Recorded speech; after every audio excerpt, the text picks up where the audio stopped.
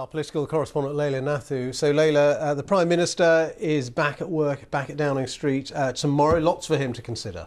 Yeah, Boris Johnson has been recovering now for more than 2 weeks since he was sent home from hospital, but we now know that he is well enough to be back at work in Downing Street tomorrow. I spoke to the Prime Minister yesterday. He's in good shape, and I'm sure he'll come back as soon as his doctors recommend it. The terrible milestone the country didn't want to reach. The total UK deaths from coronavirus passes 20,000.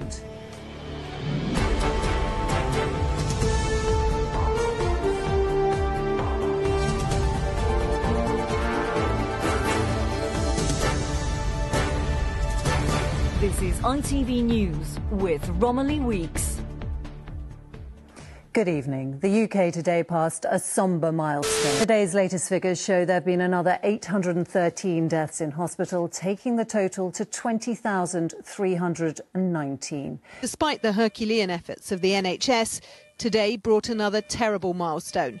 Over 20,000 people have now died of COVID-19 in the UK's hospitals, passing a mark that just 6 weeks ago the government's scientific experts believed might never be reached. When Sir Patrick Vallance and I made that comment a number of weeks ago, what we were emphasising was that this is a new virus, a global pandemic, a once-in-a-century global health crisis, and this was going to be a huge challenge, not just for the UK, but for every country. This is Julia Penfold, a grandmother and for decades a much-loved nurse who died this week in the same hospital she once worked in. She'll never be forgotten, never, because of the way she was in her work as a nurse. I mean, she was so loved in the hospitals for all the different positions she worked as. The girls and nurses all made time to come and see it. So everyone wanted to come and believe that, you know, Julie's not here, she's gone. This is an international challenge that many other countries are experiencing. Alongside the efforts of British businesses and our embassies around the world, we are working hard to get the PPE our frontline NHS and social care staff need. And we are receiving shipments of PPE regularly from suppliers in the UK and abroad. Cheltenham Racecourse just over 5 weeks ago. Now silent. These images on March the 13th symbolised Britain's late entry into lockdown, lagging so many in Europe and beyond. Chinese New Year in Beijing. London's Soho the same day. 2 months from showdown, why was Britain so slow? There's been much focus inevitably on Boris Johnson. Every bone of his body recoiled against the nanny state, and it showed. I was at a hospital the other night where I think there were actually a few coronavirus patients, and I shook hands with everybody. Obviously Mother's Day this Sunday. Are you urging people to stay away from their mothers, and will you be seeing yours?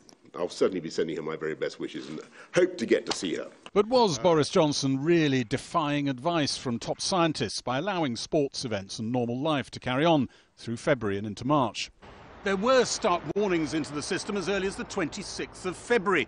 One committee of experts warning in the event of a pandemic without action, the NHS will be unable to meet all demands placed on it.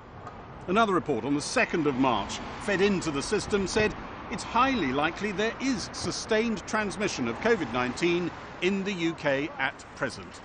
The same report warns 80% of people in the country could be infected with COVID over time, and up to 500,000 might die. Robert Peston of ITV. Good afternoon, gentlemen, and good to have you back, Prime Minister.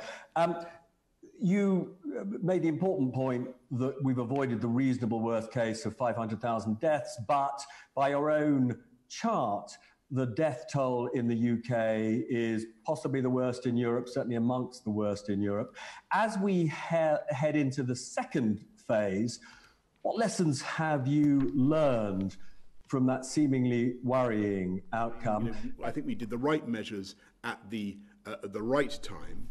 And so I think it was completely right to make our period of lockdown coincide as far as we possibly could. I want to thank the NHS for so much, including getting me back here and, I might add, for a much happier hospital visit yesterday. That's funny. You haven't changed at all. They haven't changed a bit, have they?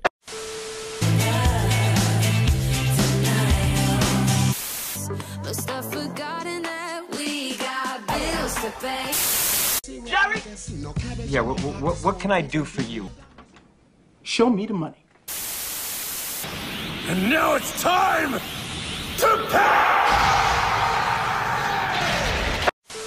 Rise up.